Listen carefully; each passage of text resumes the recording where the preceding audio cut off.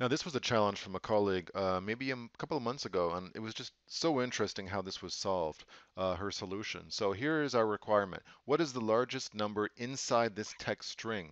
Now, we can look at this manually and figure out that it's 2,324. It's right there. But imagine we have 2,000 rows of data, and we can't just go through this and spend an hour doing this manually. So there's probably different ways to solve it, but in this case it was solved using an array formula, and I just love this approach. So here's our requirement. Once again, the largest number in cell F4. Here is the text. And here's our formula. So we have this array formula. Notice those special brackets, Control Shift Enter. You can't type them in. But before I dive into looking at these different parts, let's go back one step and review the normal use of the mid function. Because you see how we have the mid function here. That's basically how this whole thing starts, with the mid function. Everything else comes after that. So let's look at this cell. This is the normal way to use mid. You look at a particular text, which is our cell F4. You start at a particular number, a single number, which is 5. So we count from the left 1, 2, 3, 4, 5, which is that 0. And then we say we want 3 characters to extract 3 characters. So we're going to get a 0, the letter L, and the letter K. So if I press the escape key, sure enough, here is our text.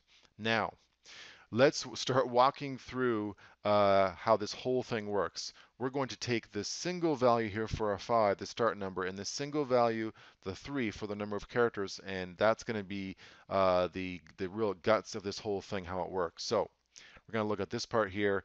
And for each of our 30 start points, we want to extract a series of characters, 25 characters. So let's go back in here, and I'm going to press right there. That's our text, a single cell reference, which is right there.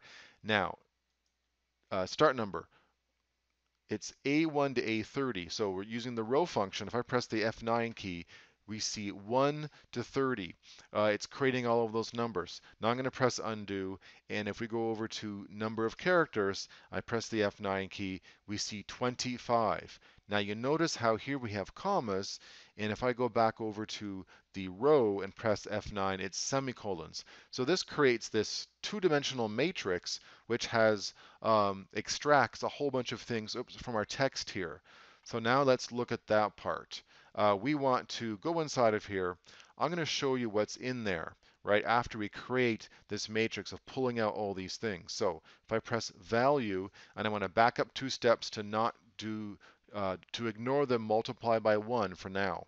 I press the F9 key, and let's look at what's inside of here. You have to expand this a bit. Lots of stuff inside of here, but if I go to the very top, we see an A. So it looks at here, it extracts A. Then it extracts AS, then AS4, AS42, and it keeps going all the way across, getting bigger and bigger and bigger. And eventually, a little bit off the screen, I think, we would see a semicolon, which indicates the end. And then it starts in the second position, extracts an S, S4, S42, and it goes all the way across. Then it keeps continuing. So we get all of these combinations of letters and numbers. So as crazy as this looks, it's going to get a lot easier, because the next step, I'll press the escape key, make this a bit smaller again.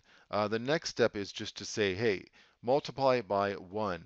Try to convert each part to a number. So we go inside of here. Let's do that part now. Now I'm going to highlight the whole thing, including multiply by 1. I press F9, and now we get all these errors, because obviously you can't, only a pure number like a 4 or a 24 or a 9 or 902 could be multiplied by 1 and not be an error. So we have all these errors, and a few numbers survive inside of here. But now we're going to go to the next step, and that is going to be the if error. Is it a number? Yes, we want to keep it. No, then we'll turn it into a blank. So once again, we go back to our formula, and we go in here. We want to this time go to the if error. Highlight this, press the F9 key, and now it's much more readable. We're getting rid of all that junk, and all we're left with are the numbers. Some of them are off to the right. We can't see them all, but we just have numbers remaining. And you see there's no quotes around the numbers, because they've been converted to a number. So finally, we go to our step 4, which is the max. That's the easiest part. All we're doing is, once this is left over, out of all these numbers, we say, hey, which one is the max? And it would be doing this. And it's 324. Now, we want to just test it one more time. And so our second text string, and then it's extracting 6,484, which is right there. But what if we change this? Let's test this out. I want to make sure that if I'm going to go in here and change the 1,000 to 10,000 and press enter. And sure enough, now it knows that 10,000 is the biggest number inside of here, and it extracts that. If you have a different way to solve this, maybe VBA, maybe you're using Power Query, who knows, or a different kind of formula, I'd love to know. So please leave a comment below the video.